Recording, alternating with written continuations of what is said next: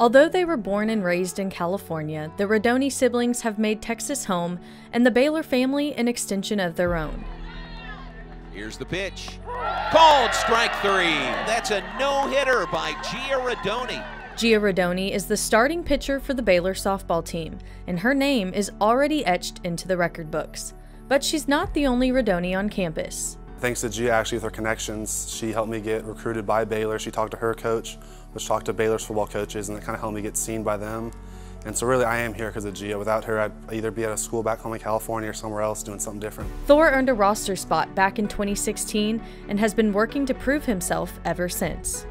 I just think it's nice just to have someone here for support and not many miles away. So having a brother, Thor, who also plays here, understands the work that needs to be put in and the time scheduling. So it was just a good transition for all of us to have a little piece of home here in Texas. For like the navigation throughout college, yeah, Gia's been huge for that because I see a lot of freshmen that come here that are kind of lost. Like they kind of look at like their teammates and stuff like, hey, where's this, where's that? Like, how does this happen? With Gia though, she was always like that piece of home for me. Like anytime I got homesick, I'd either go to her apartment or anytime I wasn't feeling well, like it was always Gia there to support me, which I was super thankful for. Without her, well, college experience would be a whole different thing. But the Rodoni siblings have had anything but the typical college experience. The COVID-19 pandemic left Gia and Thor with a tough decision. Should they start the next chapter of their lives or come back for one more season? Right when our season had got canceled, I was obviously very devastated, and I knew in that moment that if we were given another year, I was coming back regardless. And so the longer I was home, I became more at peace. If like NCAA doesn't give us another year, like I'm okay, like softball isn't who I am and there's more to life than it. But then they did give us a year and I really felt led to give it back to my coaching staff that they've poured in the last 5 years to me on the field, off the field when I was injured. So I felt like I owed it to them. So with Gia coming back for her 6th year, it was now Thor's turn. With his degree already completed and a job waiting for him back home, would he return for a 5th year? The choice to come back for both my sister and I, we both talked to each other a lot about it, honestly, and because I look up to her. She did her 5 years and she came back for her 5th year. And she basically explained to me, saying my father is like, you can never get this time back.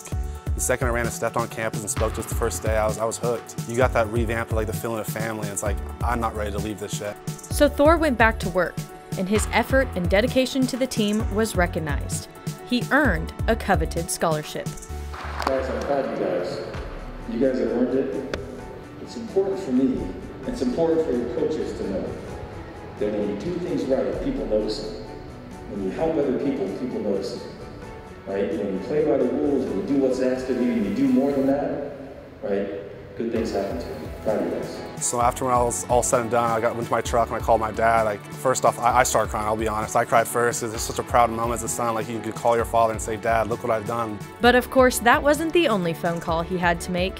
Gia was the fun one. When I called her, she didn't answer because she was in class. So I sent her a bunch of text messages saying like, hey, 911 emergency, call me back instantly. So she stepped out of class, I think, and she called me back and I told her. And probably hers probably the most special, just because we both been here so long together. And whenever she told me how proud she is of me, like she always is too, like my dad, but it just meant the world hearing from Gia because we've been here together for 4 years now, 5 years, and just seeing your sister get excited for you is kind of awesome. I was in tears when he had told me, just because I know how hard he works and he's ultimately earned it, in my opinion.